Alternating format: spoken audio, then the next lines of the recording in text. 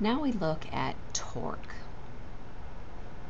Now, torque is related to linear force, so let's just review a little bit more about that to start with. When I had forces, by Newton's law, forces cause an acceleration. And I had my general equation that the net force was the mass times the acceleration.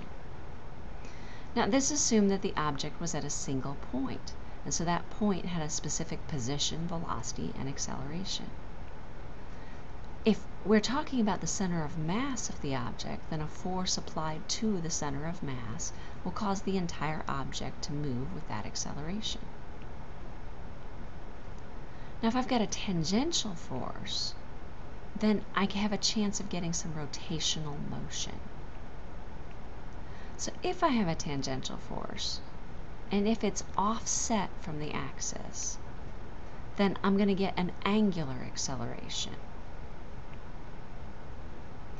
Here's where we start defining our torque. So torque is a combination of the tangential force and the distance from the axis. So tau is the symbol we use for torque, and it's got a unit of Newton meters. Now be careful of this. When we did energy, we said that a Newton meter was equal to a joule, a unit of energy. Torque has the same units, but it's not equivalent to energy, so we never combine these Newton meters to joules because that's an energy unit. In this case, we want to keep it as Newton meters as we're describing our torque. Now there's some alternate equations we can look at. The first one is the one we've already seen with our tangential force. Now to give you a picture of what that looks like, imagine I've got a solid object here, and I've got some sort of point here that's going to act as a rotation pivot point. And I've got some force that's being exerted on that. Well, the tangential component to the force is tangential to the circular motion. See, when I pull up on here, it's going to cause this bar to rotate around the pivot point. And it's the tangential part of the force that causes that rotation.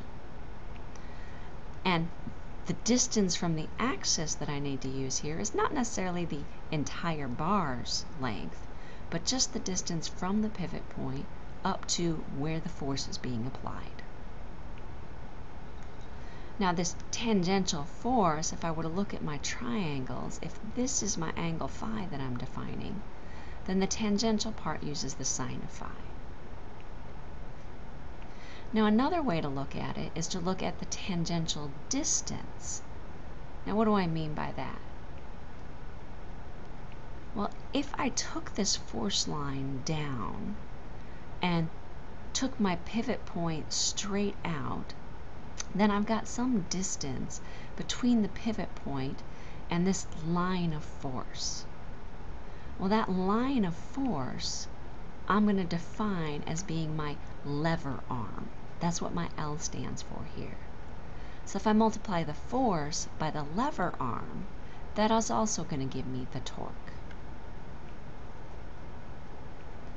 Now, if I just look at the angle in between, what I'll see is that if I plugged in my lever arm as being r sine theta, or if I plugged in my tangential force as being f sine theta, then both of these equations reduce to that the torque is equal to the force times the distance between the pivot point and where the force is applied, and the sine of the angle in between those two lines.